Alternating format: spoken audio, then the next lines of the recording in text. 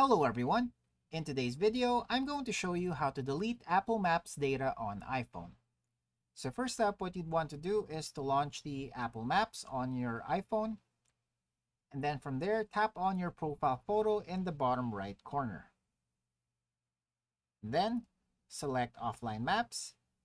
And if you have any offline maps saved here, then you'll have the option to delete them. So just delete on the offline maps. And then from there, we're going to manage our storage by heading back to the phone settings right here.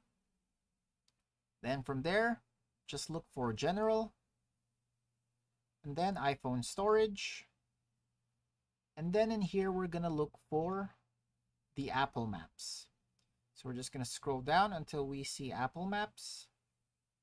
Should be right here.